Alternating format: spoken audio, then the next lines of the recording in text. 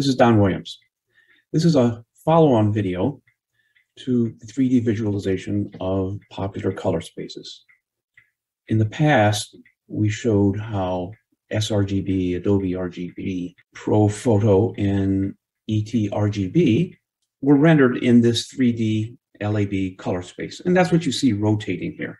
This is one way of visualizing 3D color spaces. Another one more familiar, perhaps, this is the LAB, is the YXY.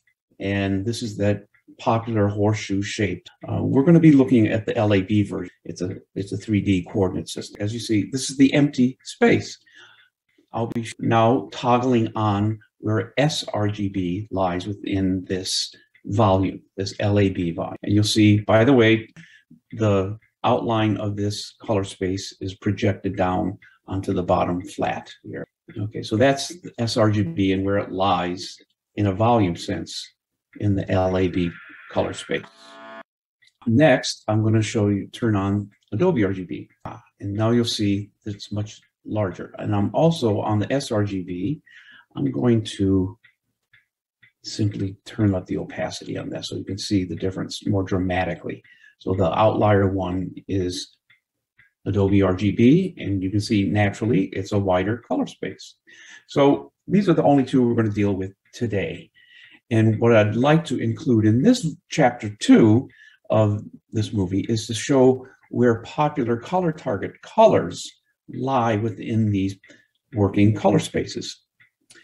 And I have loaded up the colors of very popular Colorchecker SG. And there they are. So I'm going to turn this around, and the colors are rendered in, as they say, true color in this version of the software. It's a little difficult to see, so where they lie with respect to one another here without zooming in and moving a lot. So briefly, I'm just going to turn this into a two-dimensional. And we're going to look at it this way for now to give you a little bit more context. And you'll see that it's populated pretty randomly and evenly throughout that color space, at least within the confines described here. But notice also, right down in here, there's a little bit of concentration of colors. And by the way, most of you are familiar with the Colorchecker SG are probably know that these are all the flesh tones. So when that target was designed, it was designed with portraiture in mind. So these are a lot of flesh tone colors in here.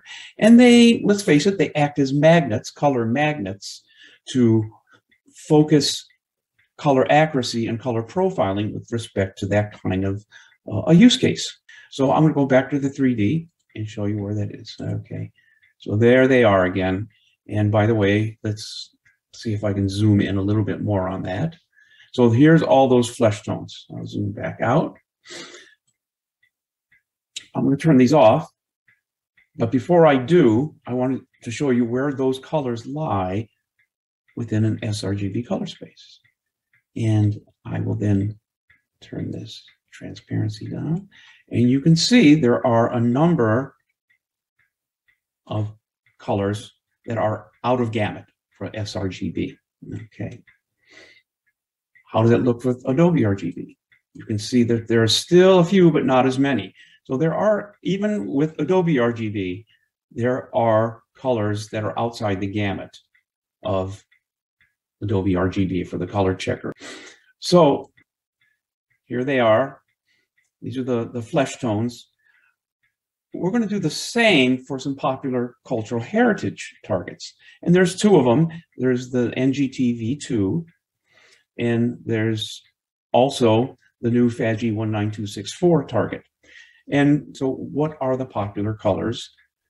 What are the color magnets, if you will, for cultural heritage?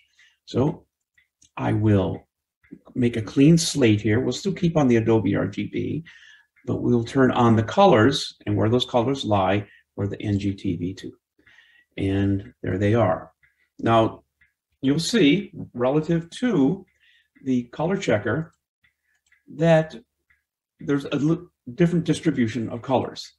But notice that there is a concentration of colors in this area here. And it's not too far from those flesh tones that are shown in the Colorchecker SG. Okay, so there was, with that in mind, in this very narrow hue angle here is where many of the parchment, vellums, etc. colors of cultural heritage lie. The new FADGI 19264.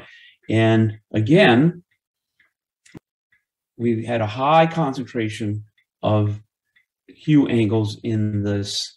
That is about a 75-degree to a 90-degree hue angle for cultural heritage type colors. Once again, I'll turn on the Colorchecker SG to give you a sense of that. So you can see there was this, with the relative distribution of the Colorchecker SG, there was a large void here. Just to give you a sense of that again. Turn this off.